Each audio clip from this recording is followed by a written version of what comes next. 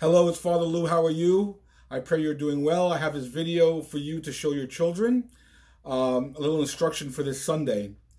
Boys and girls, I know you're staying home from school, and unfortunately, we'll have to stay home from church this Sunday. But I will be doing the church service with our chanter, and you can see it on our church Facebook page, which you can find a link to on our church website. Very simple to watch there.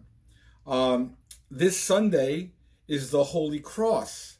And I want to show you, if you don't already know, how to bless ourselves by doing our cross. Okay? So this is a wonderful thing you can do. Every time you pray, you can do your cross. I'm going to show you how to do that now. Now on the video, it might come out backwards, but I'm going to give you the instruction, okay? So first you have your right hand, the hand on your right. If you don't know, your parents will show you, okay? You take your thumb, your first finger, and your third finger, and you put them together. Thumb, first finger, second finger, sorry. There's 3 fingers. Put them together.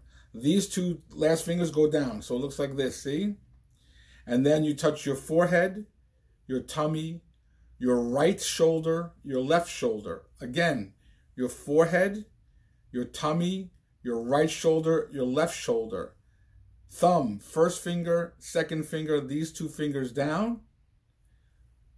You touch your forehead, your tummy, your right shoulder, your left shoulder. In the name of the Father, and the Son, and the Holy Spirit. Amen. And that's how you begin your prayers. And that's how you end your prayers. In the name of the Father, forehead, and the Son, tummy, and the Holy Spirit, right shoulder, and then Amen, your left shoulder, okay? So you're going to practice your cross, and this Sunday, when we have church services, when you see me do my cross, you'll do your cross as well, okay? I hope you are staying safe and you are enjoying your time at home. God bless you, and remember, God loves us all, okay? All right, bye-bye.